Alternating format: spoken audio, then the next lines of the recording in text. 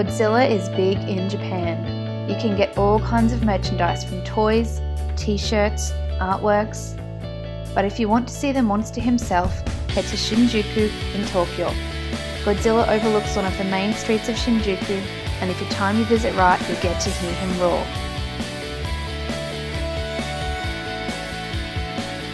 To get up close and personal to Godzilla, you can go to the 8th floor of Hotel Gracery, where there's a cafe and a terrace for cafe customers. You can also stay in the Godzilla themed room at the Gracery if you're a die-hard Godzilla fan.